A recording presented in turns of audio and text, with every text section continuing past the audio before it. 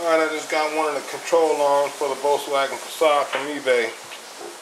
AutoZone wanted $60 for one. One of the little mom and pop auto parts places wanted $30. As cheap as I could find these. And on eBay I managed to get all four for $51. And I'll leave a link in the description below in case somebody else needs one. But the funny thing is, everywhere you go to buy one, they don't sell the other. And then if you try to buy two from eBay, they sell one for the left side and the opposite for the right side. So it's just better to get the whole set of four in case for some reason I need to change the other side too. Not only was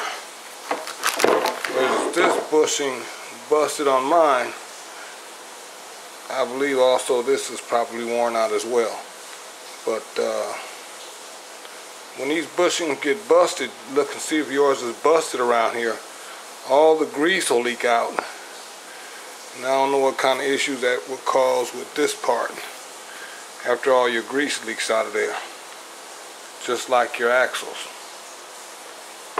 Anyway, stay tuned. I've seen a few, they call mechanic shops on YouTube, showing an incorrect way to take out one of the bolts.